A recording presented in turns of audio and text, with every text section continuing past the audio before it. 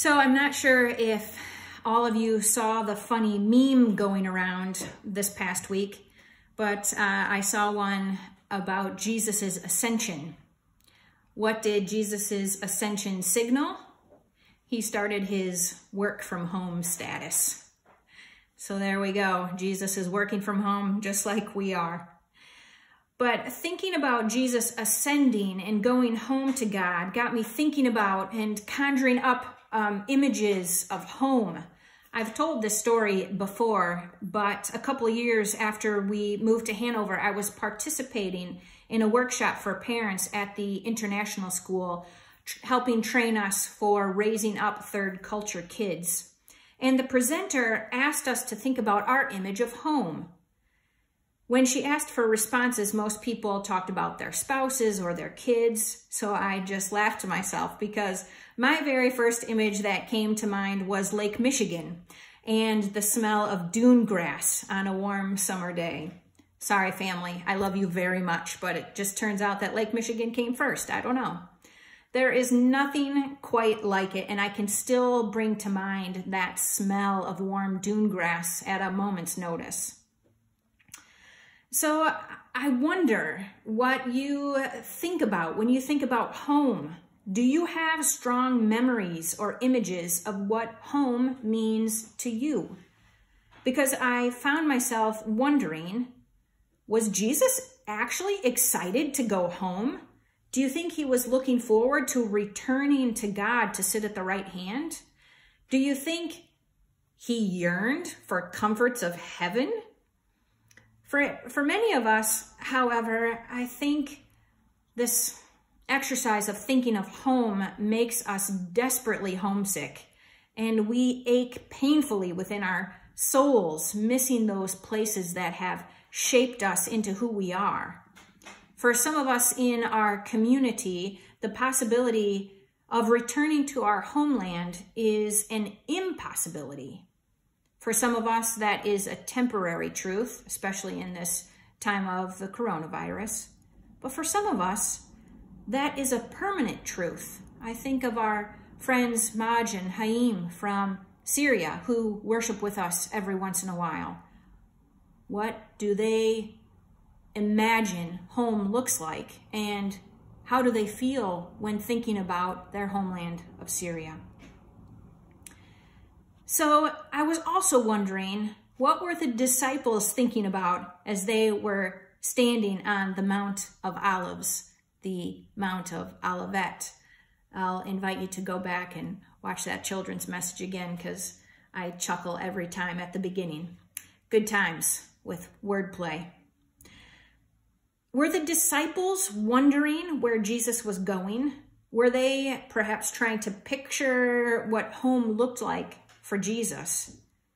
I imagine actually that they were probably staring in shocked disbelief, because I think I would have the same reaction.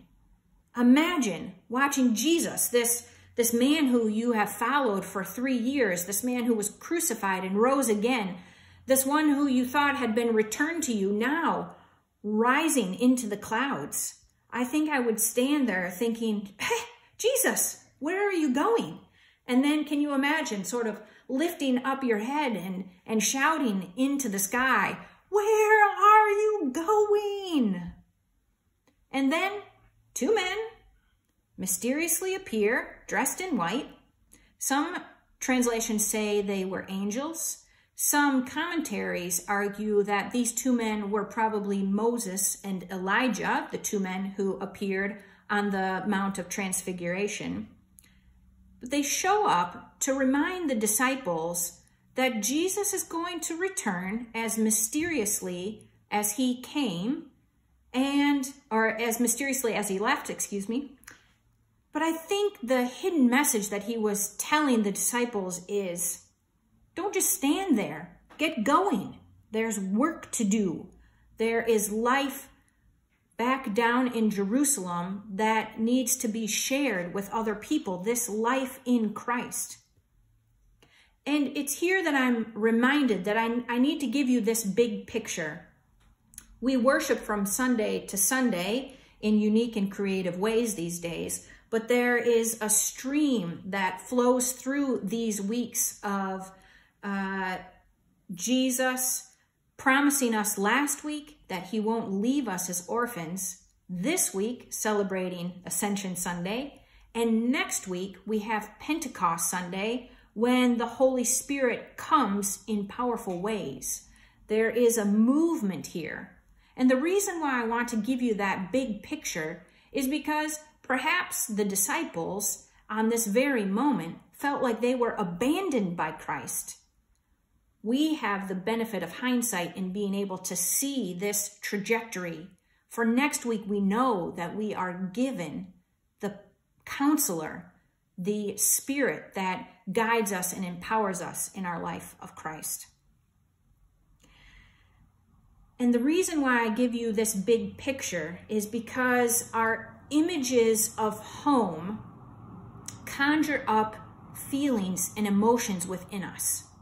Perhaps some of you feel comforted, joyful. You can smell the good smells. You can remember the warm relationships.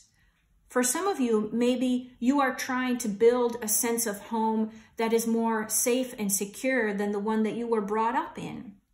But the reason why I ask you is because there's this sense of home that brings us life.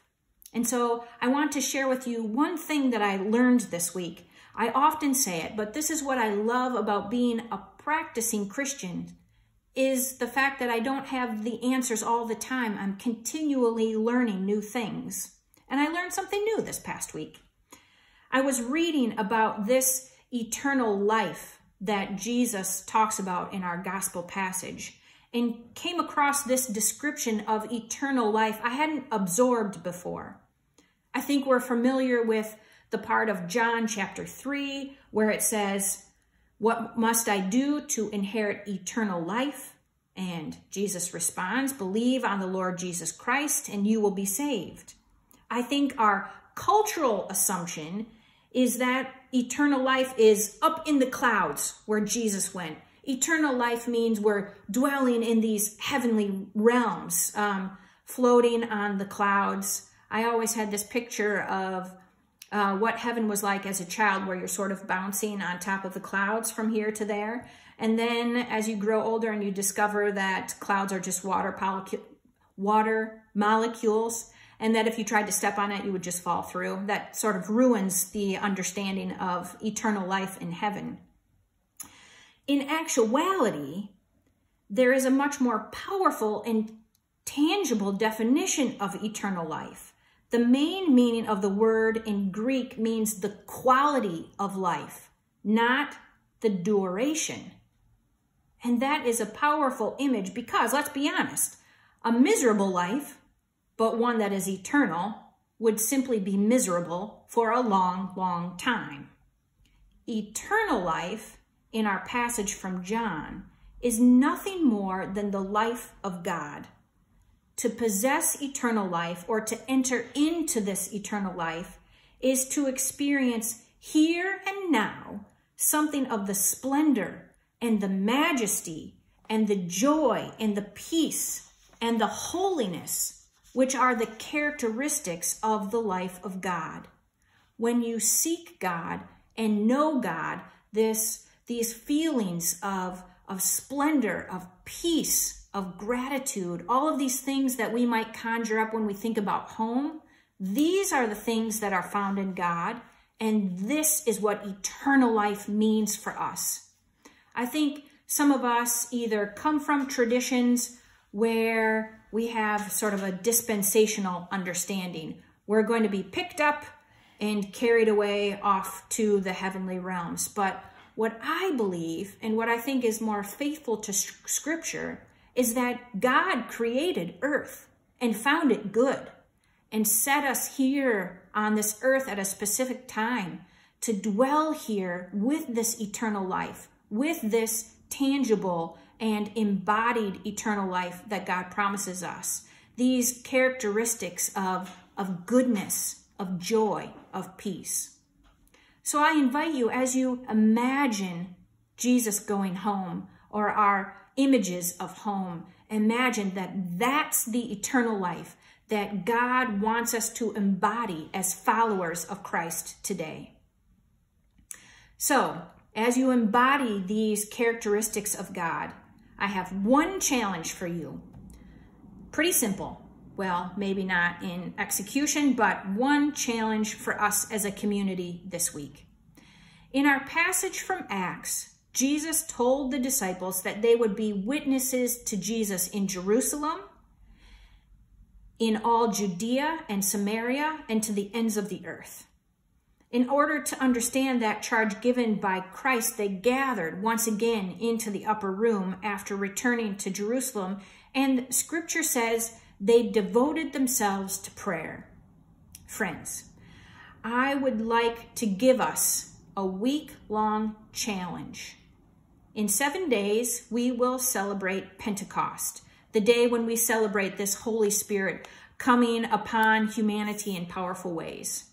I would like us to devote ourselves to prayer for the next 7 days.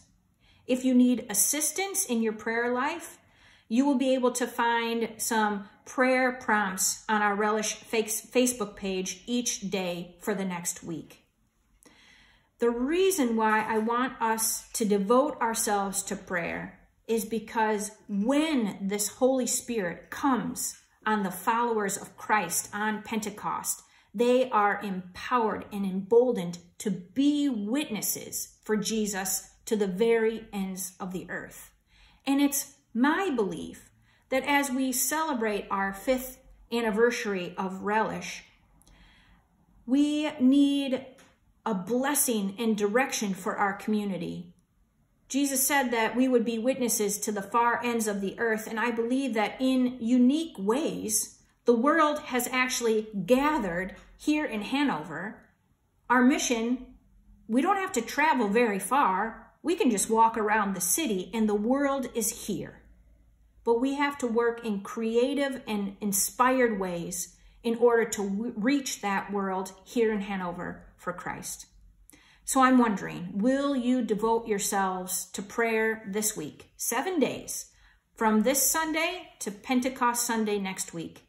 Not only prayer for your families, for your community, but also and especially for the community of Relish, so that we might be inspired and devoted to the mission that Jesus has called us on.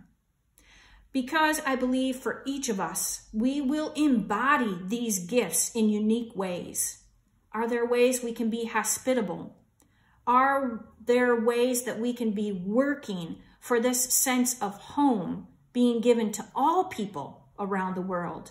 There are so many displaced people at the moment. I'm wondering, how can we as a church body work to make safe homes for all of those who are stranded in refugee camps or at borders?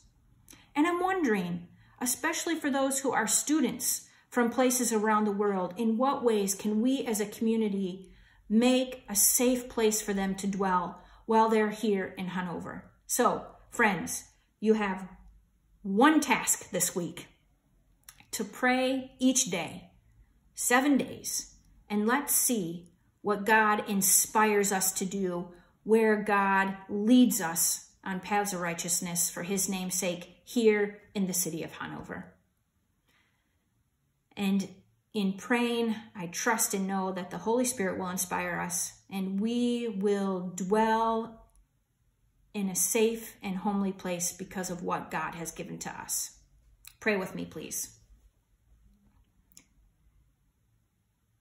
Jesus, we're like your disciples sometimes. We're just stuck, standing and staring, wondering where the heck you went. But we know that you have given us the Holy Spirit to abide with us and inspire us. I pray, Lord, that you will anoint us to feel at home in who we are when we are close to you. And I pray that you will guide us in our prayers this week, and that you will call the community of Relish in fresh and new ways as we enter into a new year of life together as a community. We lift these prayers to you in Jesus' name. Amen.